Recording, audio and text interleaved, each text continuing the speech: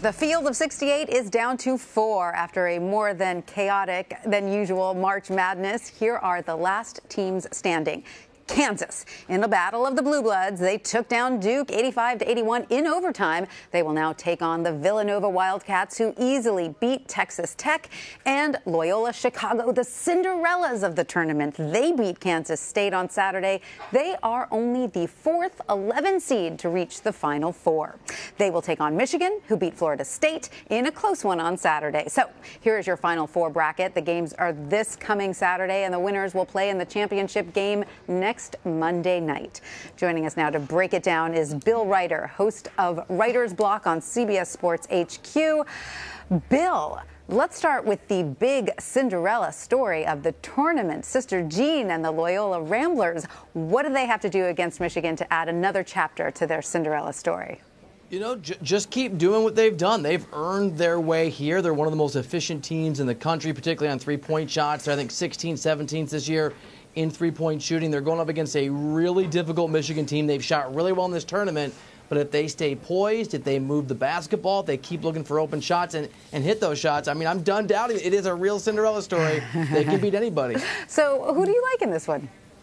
All right, so I know I'm supposed to root for the Cinderella, but I'll just be self-interested. I have Michigan in my bracket going all the way, and I do think Michigan is playing, of the teams that are left, maybe the best basketball of anybody. They're coming off that Big Ten tournament championship where they won 4 in a row, so they're playing great basketball. I took Michigan at the start. I'm sorry to all of you who want Loyola. I think it's Michigan.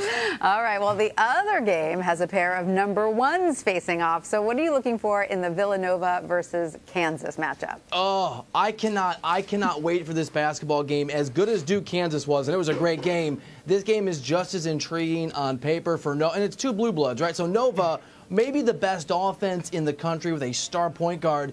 And Kansas, and we had Bill Self on the CBS Sports HQ show that I do a couple weeks ago, and I'm not going to lie, I was a little, and I like Bill, I like Coach Self. I doubted this team. They're not very long. They're not very tall. They run out 4 guards, and he said it. He said they can stick with anybody because big men and other teams have to come out and guard their shooters. Their shooters make shots. They shoot better than 40% on threes. So the question for Kansas is the question it's always going to be, can they continue to knock down long-range shots? They've done it the entire tournament. If they can, they've got a real chance to take down Villanova. All right, so what do you think? Who do you have winning? You know what? I know I should go Villanova because I had Kansas out super early. Don't look at that side of the bracket that I put together. But Bill Self, I think, is one of the greatest coaches in the history of the game. He's a Hall of Famer for a reason. I don't think he gets the credit he deserves. And just talking to him about this team a few weeks ago, it's a special group. There's some great shooters. They've got some guys who are, Malik Newman in particular, who do not shy away from the big moment. I think it'll be a very difficult game, but I like Kansas to get it done. All right, Bill. So you have Michigan and Kansas advancing. Who wins the whole thing?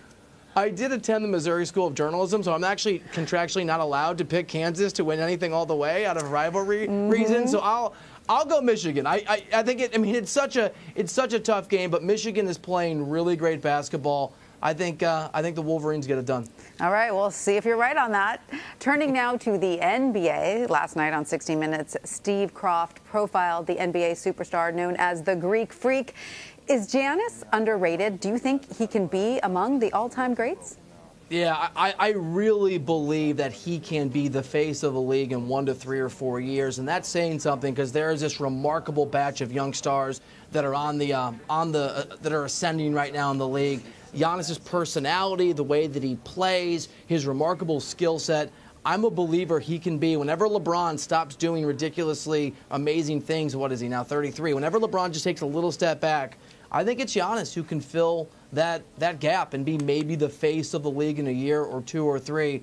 The guy is perhaps one of the most remarkable pure talents we've seen in a generation. All right, then we will all have to learn how to properly pronounce his last name. It's hard. Antetokounmpo, I think. It's hard to do. Good job. All right, now finally, NFL defensive end Michael Bennett plans to surrender himself to police today.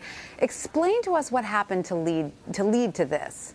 Yeah, this is a really interesting story. So a year and a half ago, not this past Super Bowl, but the one that the Patriots won, when the Patriots won that Super Bowl against Atlanta, one of the players who played for New England was Michael Bennett's brother. So during the celebration, the Patriots won, the confetti's falling, Michael Bennett, who was then a Seahawk, now an Eagle, forced his way allegedly onto the field. That's the allegation. He wanted to celebrate with his brother.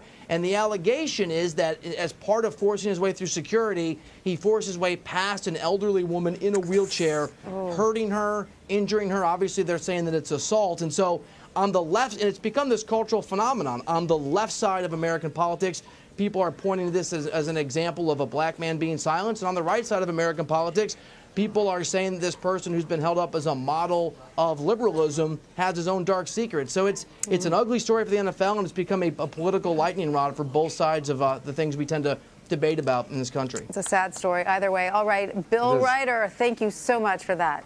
You're welcome. And don't forget, you can watch Bill's show, Reiter's Block, Monday through Thursday at 4 p.m. Eastern on CBS Sports HQ. Today, he will talk to the new coach of the Memphis Tigers, Penny Hardaway, along with NFL star tight end of the Kansas City Chiefs, Travis Kelce.